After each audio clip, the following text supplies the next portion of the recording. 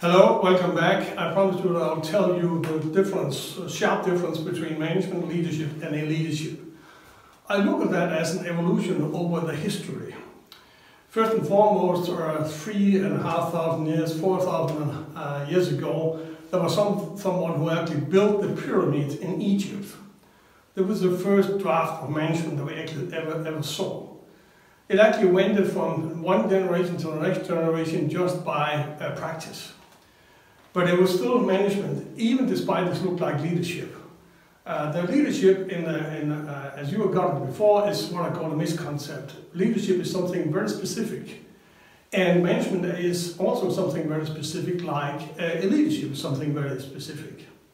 So the evolution from 4,500 years before Christ up until now, in 1911 there was a guy called Siegfried Taylor here made their book called Scientific Management. That was actually the first time ever there was someone who tried to make it as a concept. It's actually now ended up being 3 concepts. And I'll also tell you why. First and foremost, what we actually figured out here and put up the concept of management is exactly this up here. It is actually stabilizing a business model. Management is what I call what you learn on your MBA when you're taking an MBA. So Master of Business Administration is all about this. It is to manage the business. It's not to manage the people, it's actually to manage the business. Because over here when we talk about leadership, we talk about leading change means leading the people. So this is managing the business. And this is very specific, exactly that and nothing else. You can say that this concept over here is figures before humans. And I want you to remember that.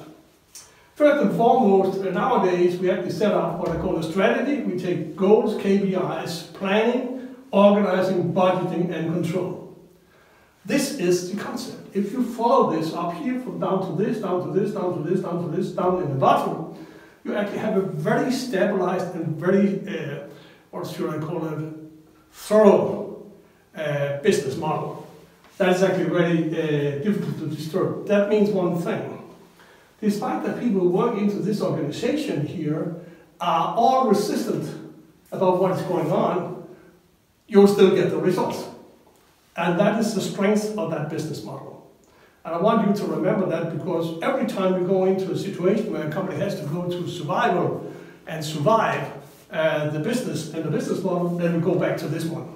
Despite we might be over here or here, it still goes back to that. It literally draws back, and the gravitation goes from here down to this. So this is the bottom. I call this a command and control system. And the reason why I say that was because all these words in here is actually coming up after 1911. Let's take the first one. Siegfried Taylor, he organized 100% on planning, organizing, and control. If you went on any training 50 years ago, the only thing you actually learned, being in the middle of the organization, was planning, organizing, control, and nothing else. Budgeting came in for the first time, after the Second World War. That's a different story. I'm not going to details with that. But just tell you that strategy actually first came in for the first time after the Vietnam War. Strategic warfare was something we can use in business as well to look into the future. What we did before that was called long-range planning. That was a completely different way of organizing work. So setting up a strategy was a new thing. Goals, KPIs. KPIs was something that comes up in the 70s. Planning, as I said, 1911. Organizing. The work here is also something that came from the American military after the Second World War. Budgeting was something that also came there, not because they couldn't figure out how to do it, but to keep control over the resources. That was the primary goal for budgeting. Controlling was to make sure that we all get what we wanted. That actually means that to some extent this here set up what I call results expectations, 1.5 years up front. And the interesting thing is that business people are the only real, what I call fortune tellers, because they make a plan and 1.5 years later they fulfill the plan and say, that's it, done. That is how robust this system is. It's always a top-down approach. Remark that. A top-down approach, as soon as we talk about leadership, it's a bottom-up approach. The reason why that also makes a split between leaders in the past, because leaders in the past were always on top of the hierarchy. He might be an emperor or a general or whoever it was, doesn't matter, but he was in charge, he took all the decisions, he was the believer. I want you to do this and this and this because I know that if you do that, then we'll reach the results. This is top-down leadership, or top-down management. But the point is that despite they call themselves leaders, they are managers because they use this concept. The interesting thing about this is that all the executives here in this system here are believers.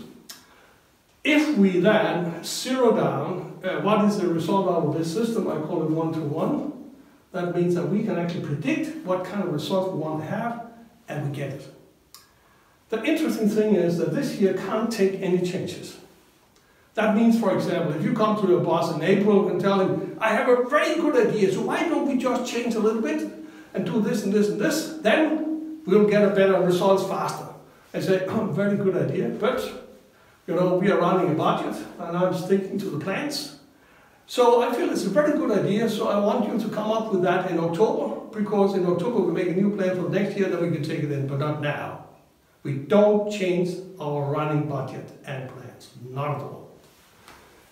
That turns also out to be rigid, because if the marketplace change, then something happens. This has to change as well, but it can't. And for that reason, they start losing money. They have to change the business model. Otherwise, it doesn't work. And they are not able to do that when the plans are running, because they don't have the experience for doing it, and they don't want to do it because they are believers. They know that we just have to do it a little bit harder, a little bit smarter, a little bit more tough. Then we will get the results. This is pure management. It's a very robust business model. And when it just runs, it can run for decades. One decade after the other, no problem. If nothing happens on the market, nothing happens in the technology and so on, people's education, then this will be extremely efficient. I'll come back to that on a later occasion. Let me jump over to this over here. It's called leadership. I call it Master of Business Leadership Plus. That is module 1 and 2. We talk about leading change. So this is a business model for growth. This is a business model for stabilizing the business. Two completely different purposes for business. So, business model for growth, leading change, we start setting up a mission. Remark one thing, now we are in a situation where we want to involve people. That means one thing, we need to give them direction. You don't need to do that over here, you just tell people what they have to do and nothing else. And when they do that, you still get your results 1-to-1. But the reason why you give them a mission is you want to involve them in a very different way. They have to imagine themselves, how can I actually do this better than what I've done in the past? And this is the direction. And the leader here points at the direction and tells it to each and every one. Then he set up a vision, and that vision is what I call a working standard. The standard for how excellent we should be in our business is this. Our competitiveness is down here. That means if we can take our competitiveness and the attentiveness in the marketplace up to this, then we will win. And that's exactly what this is about. It's pure communication. And that's the reason why it's called leadership communication. That is leadership. Then we have something called shared values. And shared values is something that how do we stick to a business? How do we stick to this concept? This concept here, shared values, has to go right up to the marketplace. We have to figure out first and foremost, what do our customers want? What will make it the easiest way for us to do this? And then just do that. All the values that we have in a company, we have to talk about shared values, is built up around that and nothing else. Then I see here, you know, people who misunderstood the concept, they come up and say, yeah, but we have a value that is called honesty. I say, come on, that's not a value. That is a task for the recruiting department to figure out the people that we hire here is always honest. Always do what we want them to do, always listening, always apply, then we don't need to discuss that, because this has nothing to do with the marketplace. This is something internal that had to be in place in the recruiting department, not something we discuss at a weekend seminar, what kind of shared values we have. Ideology, what does that mean? That means if we go in that direction with this work standard, with these shared values, then we believe, remark, and not me, but we believe that we will deliver results. To make sure that we get that, we create some rituals. And rituals is monthly report, weekly report, fortnight reports. We have a discussion here and there. We have a town hall meeting. All these things, I call them rituals. So it's something that we repeat on a quarterly basis, all the same time, all the same thing. All our meetings that we have, we are people, that means my little team, the department, the whole company, a business unit for itself, and so on. All these things are scheduled in rituals. That's it. And then in the end, we don't control what we are doing. We count our successes. And the only thing we have to do is to make sure that we get these successes as much as we can, and we give people the freedom to get it done. This is what I call one of the values here in this system, a bottom-up approach. That means that people have to contribute both to their own success, to the rituals. They have to speak up. They have to learn that ideology. We live to the shared values. We have this working standard. And with this mission up here, we will reach what we want. And that is how the bottom-up approach is actually functioning here in this system. So we ask for each and every one to contribute as much as we can. But remark one thing up here. This up here is set by the top executives. But the top executives are explorers. They'll try to figure out, does this work? And if it doesn't work, then they change it, based on the information they get from their people. If they come up and say, massively, this will not work, because as we are, us in the front line, out in the marketplace, we know it goes like this and this. And if we do this, then we have to change this up here. And then we change it slightly a little bit. Nothing, but definitely pointed at what I call the customers. This is an innovative business system. When this is up here, command and control system, this is a very innovative, flexible system where each and everyone can contribute, and they change whatever has to be changed during the budget year. That means there's nothing here that's fixed. The only thing that's fixed is what we want to achieve. And when we do this, everything is free. That's this one up here. So the bottom-up approach. This is still controlled, not controlled, but this is still run out or implemented by team leaders, department leaders, all the leaders of the hierarchy. Still a fairly high hierarchy, but not as rigid as this over here. All this is fluent. And the reason why we then get the results 1 to 4 is not magic. It is because we involve each and every one, bottom up, how to run this company. And that is this one up here. Could you actually run a company just based on management? And you certainly can, because most companies in this world is built on this foundation. But to give your organization wings to fly, then you have to go over here. Could you put is this equal to this over here? That means a strategy and a mission. Is that the same thing? No, it's not. What about the goals and KPIs? Is that the same thing as the working standard over here, the vision? Both yes and no. But the point is, can you replace this complete system with this over here? Yes, you certainly can. But there are some people who have to take control and follow up in this system. This is probably the planning department in your company. It is definitely the finance department and the people who is in finance and try to measure the results and give us an early warning if it doesn't develop the way that we want it. So we still have this system. But this here is the way that we, from the executive, run the company. And we stick to this all the time. This here got actually implemented for the first time in the 1980s.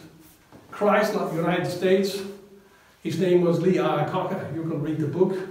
600 pages, and that's this over here. But remark, we still need to have a control guy try to figure out, are the business evolving the way that we want it? But it's actually a big shift from here over to there, and the big shift here is first and foremost that these guys over here, which is a stabilizing model in management, they from time to time come up with the concept that they want to grow. I said that's a very good idea, but how many of these executives are actually able to grow the business? Because they have a mentality that goes in here. They don't want to change anything.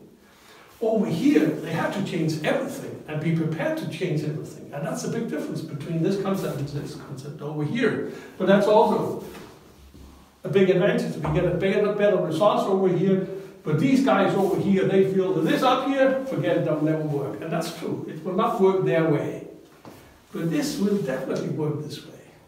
But remark, the biggest difference between those two is this is top down, this here is bottom up. So despite there are some leaders over here who say, yes, I am definitely me who take all the decisions, this is not leadership, this is management. The guy who sits down and says, okay, so how can you please speak up? Do I have any comments to what I presented for you here? I would like to have it now. So let's see if this is good enough for each and every one of you. Have you understood all this? This is called sense making and enacting. Does this make sense to you?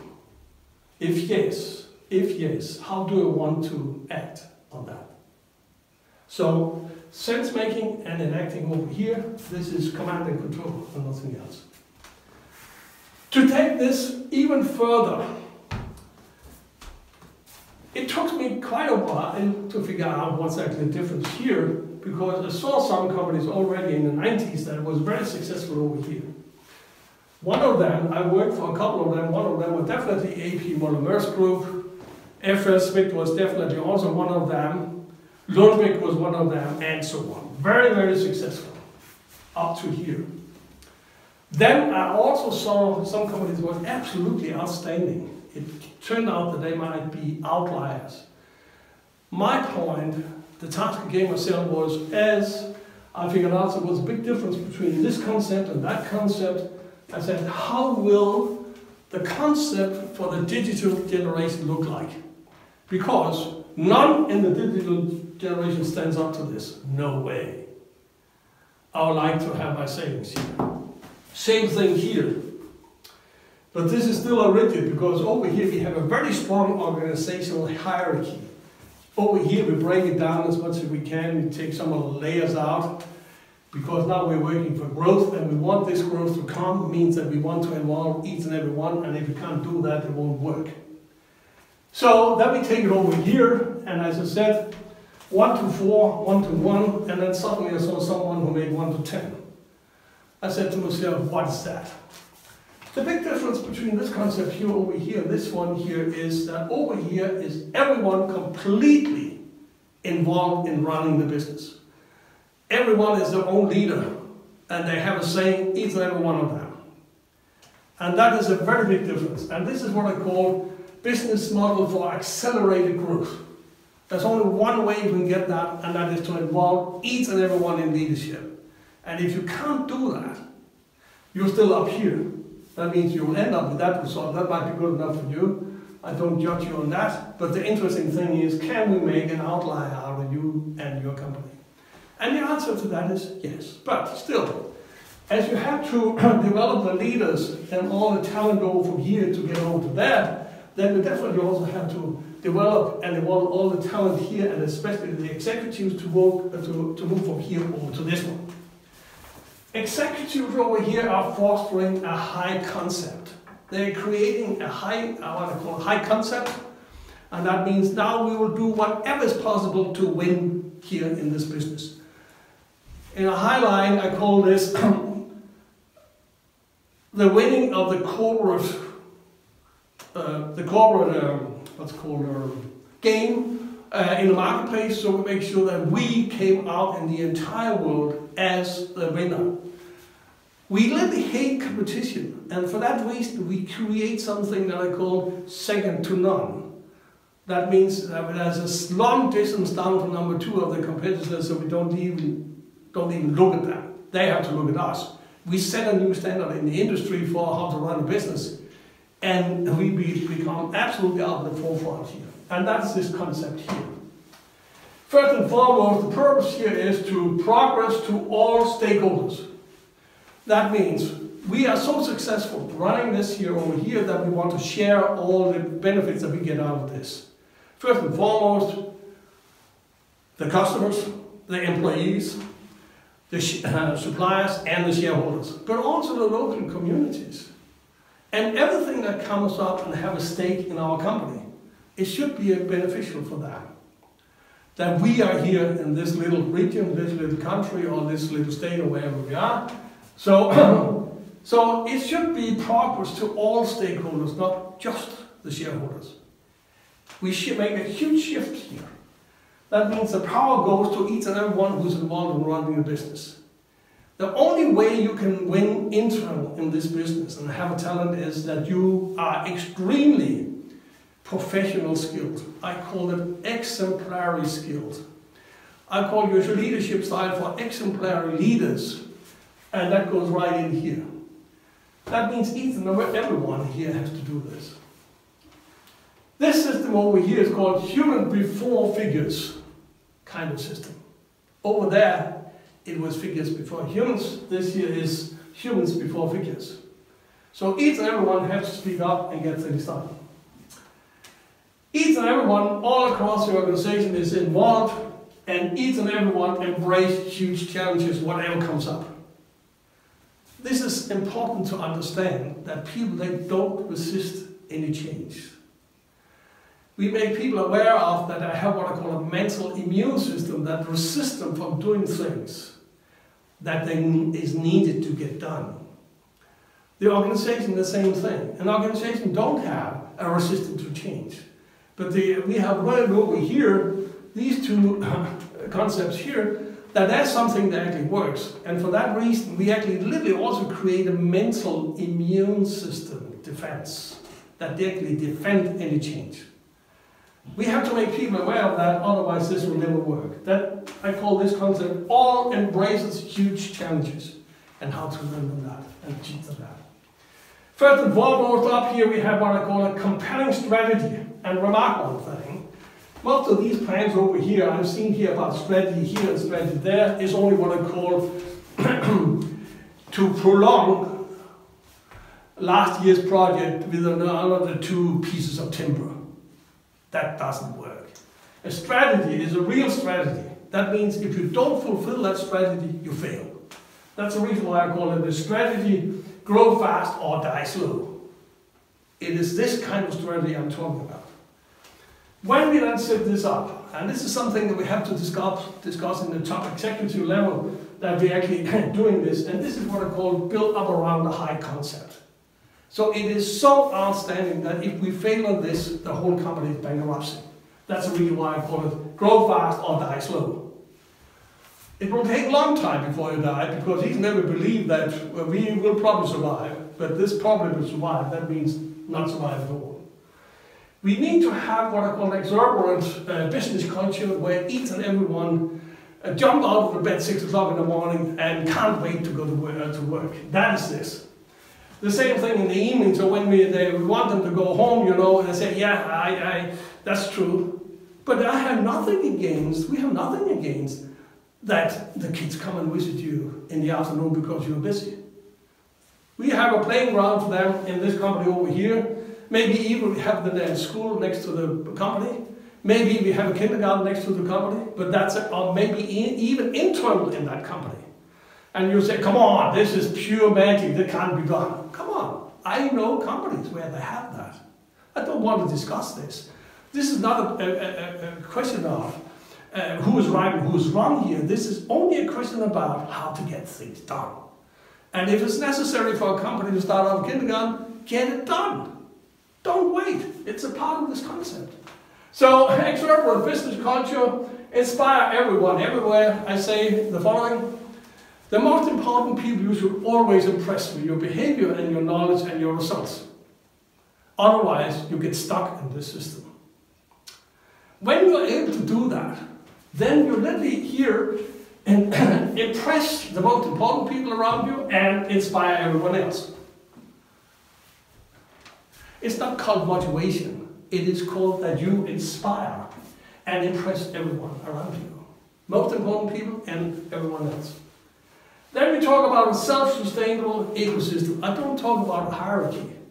I talk about a network, a creative network that contains what I call a collective intelligence. This collective intelligence is what drives this forward. And this is called a sustainable. So it's sustainable ecosystem. It's literally like what I call a fish in the sea. They don't need anyone to tell them how to survive thousands, millions of years. They just do it. That's the same thing here. That's the reason why I call it an ecosystem. So it's self-sustainable. That means that each and everyone in the industry get a track for your company. You choose the absolutely best people and put them in the organization, and you're still on your way forward. Then I talk about something called self-extending responsibility, not ability, but ability. That means whatever happens, you respond, and this is something that we train people in how to respond. And if your ability is not good enough for the response, then you have to develop yourself, or ask someone else to do it. And that is what I call responsibility. And remark self-extending. If your colleague next to you don't do his job, you tell him, not a problem, I'll do it for you, no problem. This is called self-extending. But people say, and what about my job description? Job description is over here. It's not here. You create your own job here. You can move around in the company, figure out what you like to do, and then you sit down there one day, or stand up on a high chair, stand up a high table, and say, this is my working place, I'm now here in this department, I feel I can contribute. I can contribute to this department. And this task that you have, and I'd like to join you. The other guys have then to accept that he actually joins you. And if he's good, exemplary, professional, exemplary human being, I can't imagine that you will refuse to take him. That's this one. Then we have this what I call spectacular jobs, well done. Remark one thing, spectacular. It's not just, you know, the mediocre standard we're working here. We are working for the absolutely highest standard we can ever come across here in this concept. This is what we're doing. And that's the reason why we get these results here, 1 to 10 or more. It's all created by people. And this is what we do, and I hope that you now got what I call a fast overview, the glance overview here over what the difference between these concepts. It's not like this that we are over here, we forget everything over here, that's not the point. But this here is what I call what makes a major impact. We still have to train each and every one in leadership so we know that they get it right, each and every employee, even the blue-collar workers. I would like to train them in this concept up here, and this here runs by itself. We still have the planning department, we still have a finance department, we still have all these departments, R&D and whatever, like is run by this. This up here, innovative. The interesting thing is here, when we then, over here, try to innovate this business up here, it is pure innovation, but we still have to run the company. That means one thing. We literally over here split the company into the one who work on the core business, which is run like this, but I'll come back to that, how to do that, and over here on innovation. That means we have to set people free who are innovative. And if we don't do that, we'll not reach these results. Another thing I'd like to say here in a self-sustaining ecosystem is that this here fosters, this system here fosters its own talent. It will be very clear who will take the lead here in this system, but each and every one has to learn that. Fast overview for you. That was all. Thank you very much for listening to me, and I welcome you at the training. Thank you. Have a good day.